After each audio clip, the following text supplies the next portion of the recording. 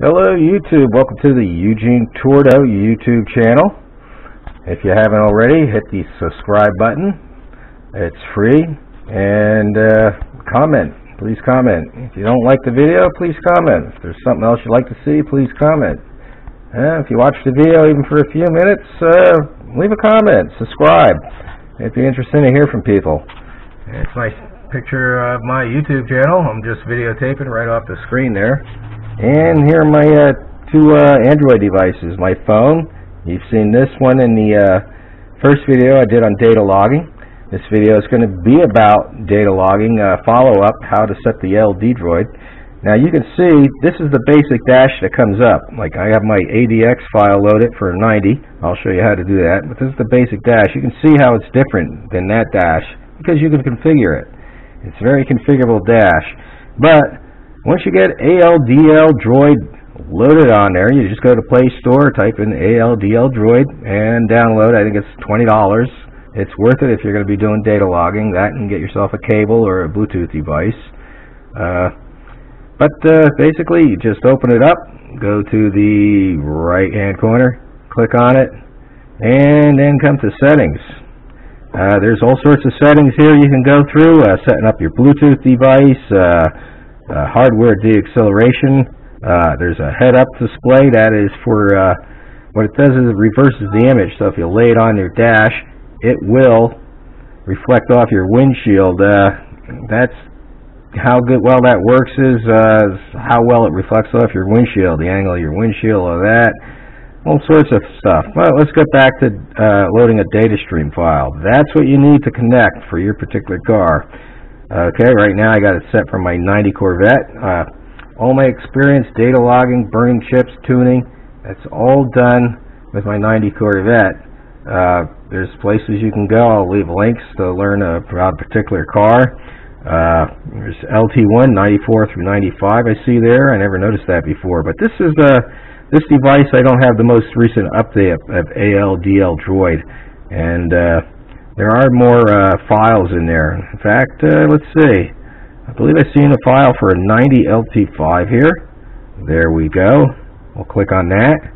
And then we'll come down here all the way to the bottom and reset dashboard ADX default. That will reset your dash for your particular ADX file. Every ADX file will be different. We'll hit the back button and nothing came up. Let's do that again.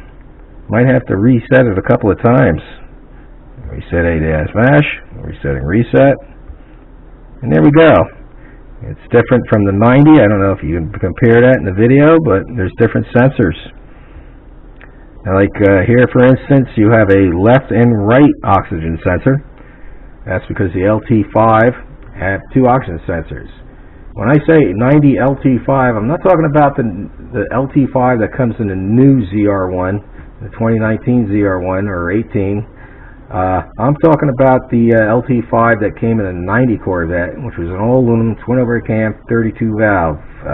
You can Google it, and I'll give you all sorts of information. I believe they ran them 90 through 95 and the ZR1 only. There's other stuff here too. Let's say you have an 84 Corvette. Go to Settings, go to Data Stream File, look for L83. I believe I've seen it earlier in here.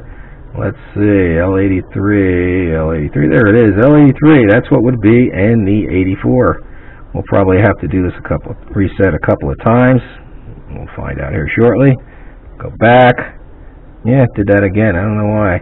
But, I'll have to reset it again, I guess. Reset ADX default.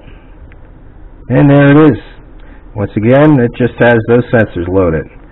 But this is very configurable. So you want to configure it differently. Just double tap on a screen, click Add. We're going to add a sensor. Let's see, BLM. I think I'm going to run coolant temp. Basic readout. I think I'll do a circular bar graph. There we go. And then we'll hit Create. There's the Create button. There we go. Here it is. We'll put it over here somewhere. And let's see, we'll resize it. There we go, just like that. Double click, There we go. Coolant temp. Now you can change the colors and stuff like that. Like you see on TAC on my phone, I got different colors. You can go in there, play around with it, do all sorts of things. Now let's say I want to add another one. Here we go. Basic readout. Now let's go BLM.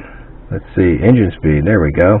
Basic readout. We'll do an analog gauge. What the heck? And we'll go down here, create. There it is. Analog gauge. Like I said, you can configure this, different colors, all sorts of things. Slide it around. You can delete them. All you got to do is double click. Say you want to delete it. Just hit edit and scroll down and hit remove. All you have to do is hit remove and it will remove it. I'm not going to bother since I went through all that trouble. You can save your dash. I've done that, and I don't know why, but I always have problems reloading that file. And I don't know, maybe I'll have to get with the creator on that. But let's see. Go here, we'll go to About. Here you go, ALDDroid About. Sebastian Giroux. I'm not sure if I'm pronouncing that name right, but I like to think I am. If you do get ALDLDroid, and you have questions, you can ask this guy. You just message him, and he's usually pretty quick to respond. You can go to the, I don't know if you can see that there. There's gearheadefi.com forum. Go there. I'll provide links, and they actually have a thread just on ALDLDroid, and you can ask questions on there, and the creator of the software will get back to you usually pretty quick. He's usually pretty good about that. So, best thing to do with this software is just play around with it, learn it. It's not that complicated. I'm an old guy and I learned it, so you know, get to it and learn it if you want to do data logging. And maybe I'll do some future videos here shortly on burning a chip and other things. Remember, all my experience with my '90 Corvette, unfortunately. But you can go to the forums and ask questions. A lot of people are a great help, especially if you go to like the 3rd gen. Doesn't matter if you have a 3rd gen Camaro or not. Go there and ask questions. If it has to do with GM stuff, those guys are usually pretty good. This could be used for Fords from that era too, and other cars.